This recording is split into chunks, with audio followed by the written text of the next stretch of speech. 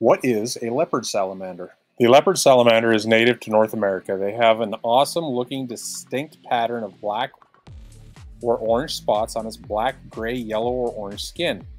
Leopard salamanders can be up to 10 inches long with a long, slender body and a broad head. Their skin is smooth and moist and have 4 short legs with webbed toes. They are found in wetlands like marshes, swamps, and ponds, where they eat a variety of small invertebrates like insects and crustaceans. They can breathe through their skin. This allows them to absorb oxygen from the water. They can regenerate lost body parts, including limbs, tails, and even parts of their brain and spinal cord. They are an enemy to the fish because they forage and eat their eggs, but fish will also eat them as well. Like and subscribe if you like this content. We try to keep it quick and to the point. And don't forget to check your fly.